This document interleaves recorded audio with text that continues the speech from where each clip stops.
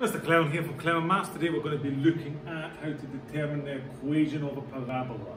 Last lesson we looked at how to sketch a parabola given its equation, so it's kind of the opposite of that. If we've got a parabola with roots x equals a and x equals b as shown on the graph here, you can see a and b is where it cuts the x-axis, then the equation is just simply going to be k times x minus a, x minus b. This is its factorised form, where k is just some constant, some number. And what we're going to look at is, how do we find this k? Well, we can do that if we're given some other point on the parabola. I'm just going to go into a couple of examples straight away. Okay, example 1 says a parabola passes through the points 1, 0, 5, 0 and 0, 3. Find the equation of the parabola.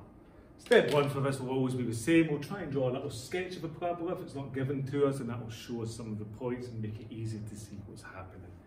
So if I draw a simple sketch, we have got along 1 up 0, we have got along 5 up 0, so those are our roots, and the extra point it's given us is along 0 up 3. So our parabola maybe looks something like this. So from the previous slide we know that if we have the equation of parabola, it would be y equals k times x minus a, x minus b. And a and b are just the roots, remember, so there's a and there's b. So the equation of this parabola is y equals k times x minus 1, x minus 5. And the problem is, we don't know what k is. It could be any number, because when you times by a constant, it just stretches the graph up. But we are given one other point in the graph, and that is the point 0, 3. So if we substitute 0, 3 into this equation, we will be able to work out k. So using the factor of 0, 3, in other words x equals 0, y equals 3, we get 3 equals k times 0 minus 1, 0 minus 5. So 3 equals, well that's minus 1 times minus 5, which is 5, 5k. So k is simply the number 3/5. So we just substitute that back into our equation, and we have got the equation of the parabola. So the final answer is y equals 3/5 x minus 1, x minus 5. And we're done. Example 2. Find the equation of a parabola in the form y equals ax squared plus bx plus c. That passes through minus 2, 0, 4, 0 and 0 minus 16. If you're using the HSN higher notes, this comes from that, so you might want to have a look at that now if you want. And we'll start as per usual by drawing an equation. Drawing a parabola even. So, little sketch, y and x axis, we have got minus 2, 0, we have got 4, 0, so there's our roots, and 0 minus 16 down there somewhere. So we know that our parabola is going to look something like this, where that's A, that's B. So starting off the same way, y equals k x minus a, x minus b, because a and b are roots. So y must equal k x plus 2 x minus 4. Notice it's turned to plus because it's minus 2, which is plus 2.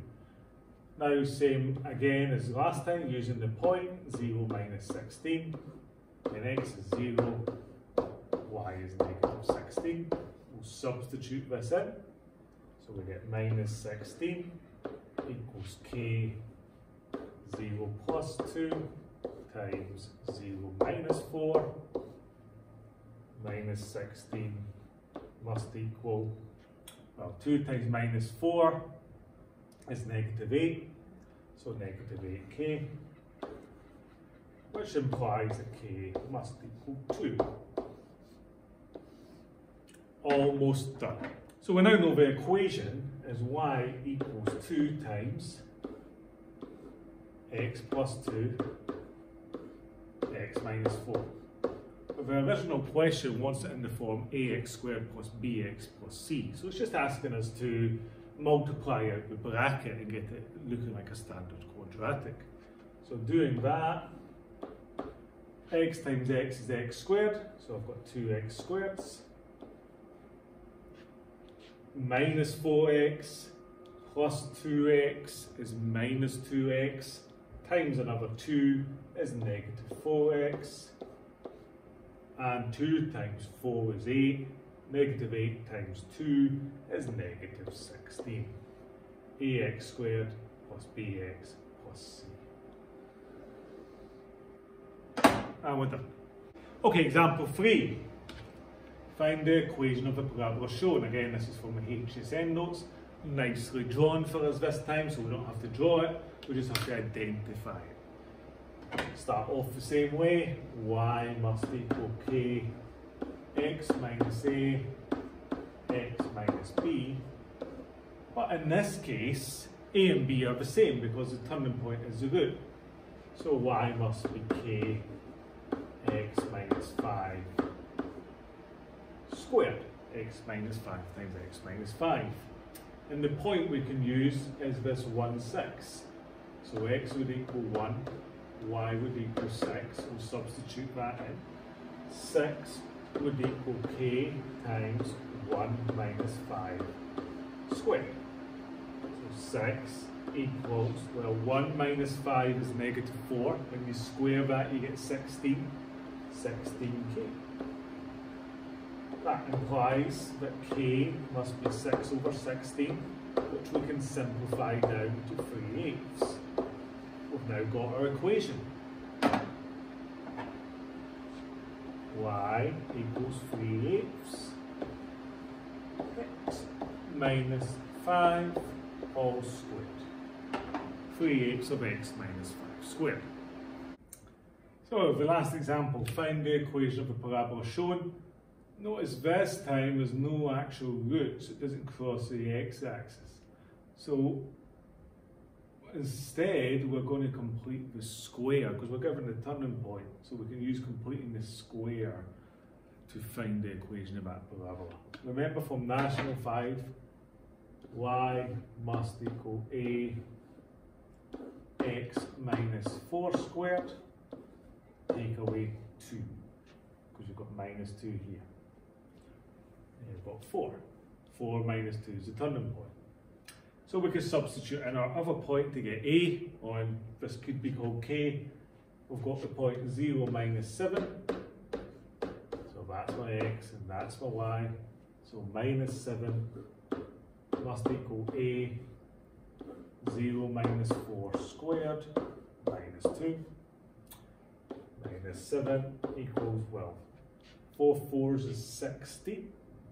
So 16a take away 2. 16a then must be negative 5, and a must be negative 5 over 16, which is what we would expect in terms of the sign, because it's negative, it's upside down. So the final answer, which I'll write in red up here, is y equals minus 5 over 16, x minus 4 squared, minus 2. And we're done. So just remember that if you're given the turning point, you can always use completing the square with a coefficient outside of the bracket and find what that coefficient is at constant term. This has been Claire Maths. Today we've been looking at how to determine the equation of a parabola, given some points of the parabola, or even given the picture.